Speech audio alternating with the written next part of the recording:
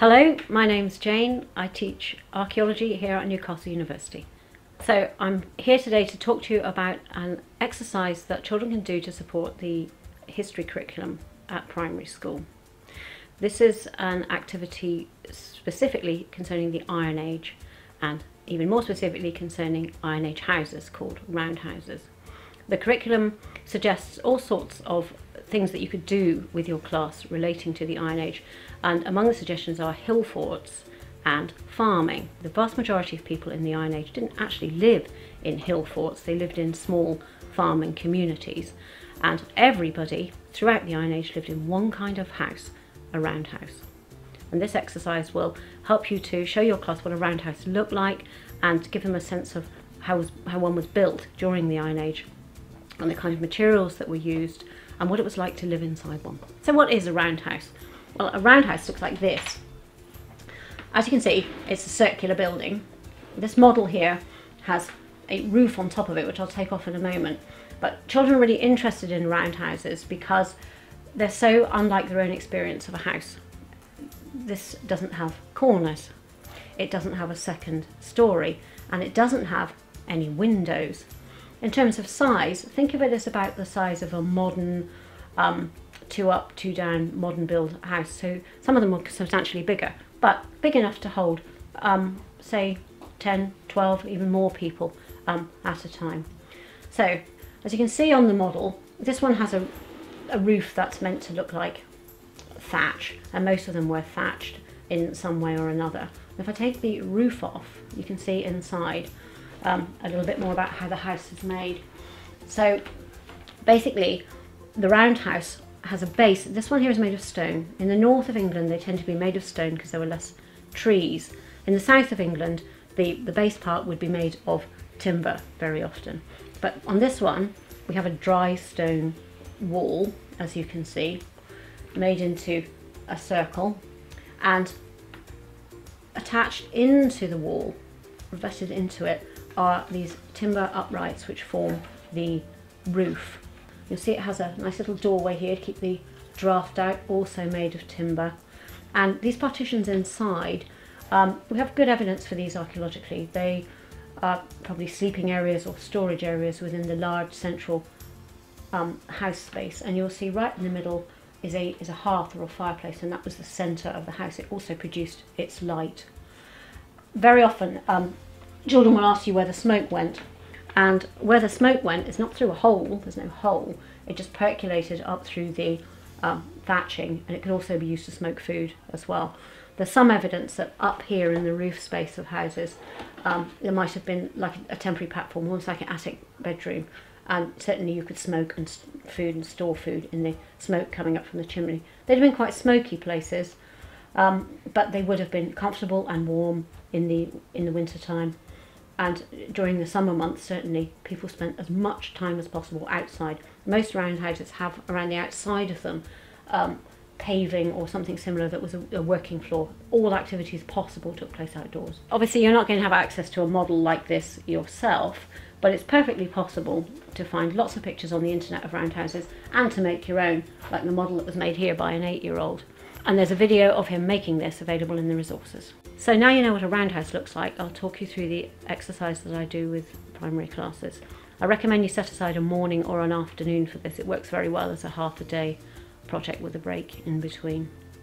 Okay, so the first stage is to allow the children to look at some pictures of roundhouses. We have in the resources a picture with some questions that can be prompts for the children to fill in or to talk through in class concerning roundhouses and what they look like and what they might have been like to live in. The next thing I do is I ask the children to turn that same piece of paper over, and I ask them to draw a perfect circle. It's very difficult to draw a perfect circle, but of course you need a perfect circle for your roundhouse to be perfectly round.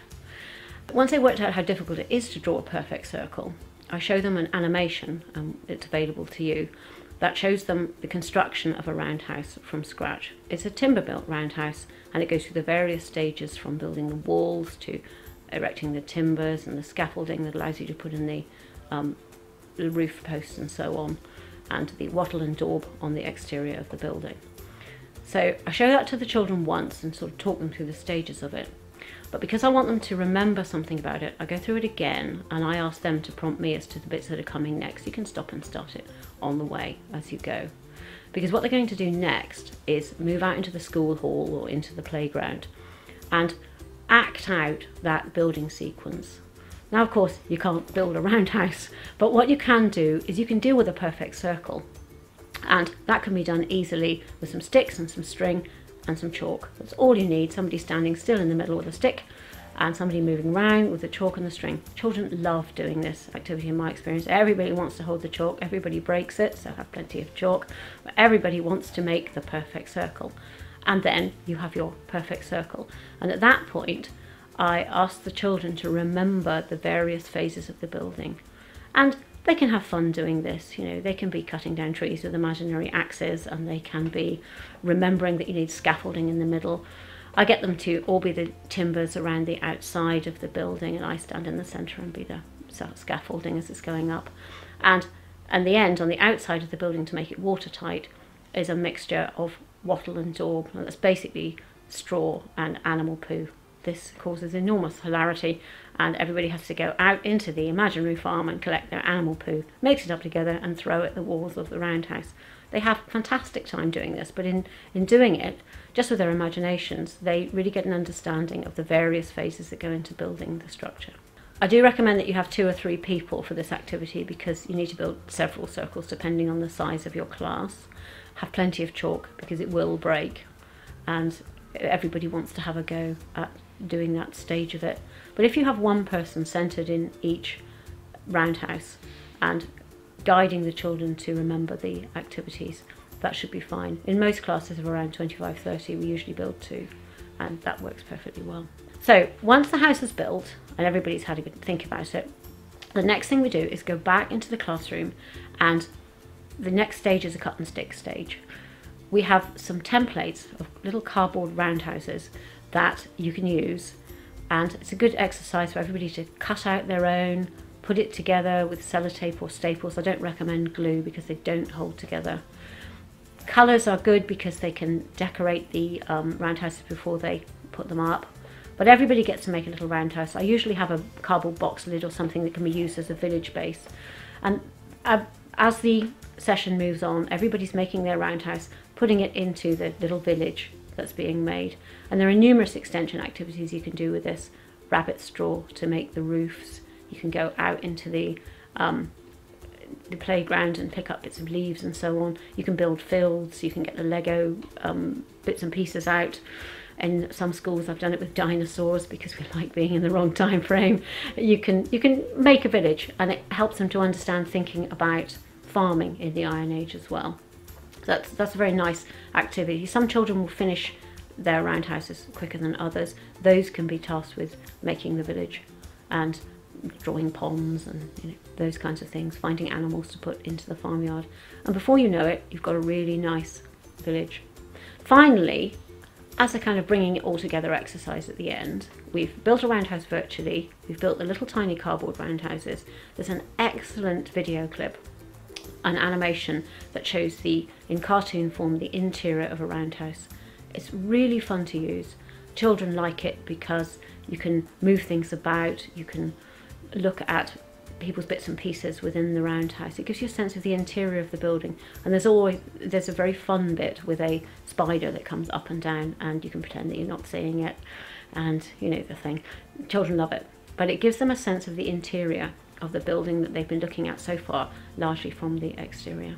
So at the end of what should have been a really fun morning or afternoon, what's everybody learned? They've learned a good deal about Iron Age technology. It's very difficult to build a roundhouse where you don't have access to lots of metal tools, for example. They'll have learned about antler picks and so on. Even though it's the Iron Age, there aren't that many iron tools around. They'll have learned something about the aesthetics of Iron Age life. It was a choice to live in circles, and there's lots of things to be discussed about the inspiration for living in circles. Maybe nature, the sun, the moon, so on, inspired those choices. They'll have learned something about Iron Age art by looking at the interior of the house and the kinds of objects that are inside it. And they'll have learned something also about Iron Age farming.